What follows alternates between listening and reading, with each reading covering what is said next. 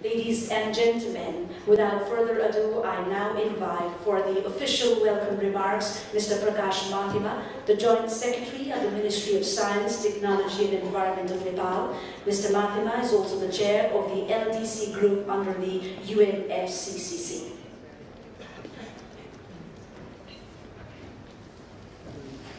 Right Honourable Prime Minister, Chair of the opening session, Secretary Dr. Porel, dignitaries seated on the dais, distinguished invitees, conference participants, media persons, and colleagues.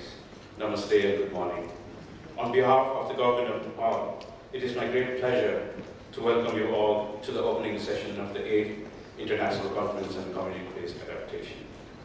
CBA conference, as it is known, is an annual international event that brings together policymakers, practitioners, researchers, government officials, officials of funding agencies, and others from around the world who are working to address climate change impacts on the ground. The Government of Nepal is honored to host the 8th conference in this series.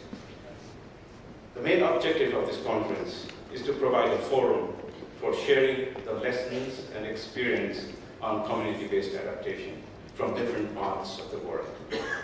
As the theme of this year's conference is financing local adaptation, discussions will focus on how climate finance can be mobilized and utilized to benefit the poor and the vulnerable communities. For climate vulnerable countries, including Nepal, adapting to climate change is not a choice, but a necessity.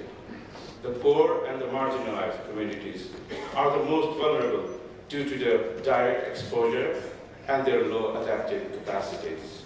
Hence, it is important to address the needs of these communities through community-based adaptation. We believe this approach can be further enriched through sharing of experiences among the participants of this conference. The international participants also have had the chance to visit different parts of Nepal, to interact with our communities, and to have first-hand experience of our vulnerabilities as well as our initiatives on climate adaptation. We believe this will help in setting the context for the discussions that will follow over the next 3.5 days. As the chair of the LDC group at UN climate change negotiations, Nepal is making every effort to raise the voice of the LDCs regarding their adaptation needs. We anticipate the deliberations of this conference will also help us to strengthen our arguments in the climate negotiations. We are privileged to have the chair of Adaptation Fund Board, the co-chair of Green Climate Fund, the leaders of funding agencies, the leaders of development agencies as participants of CBA8 conference.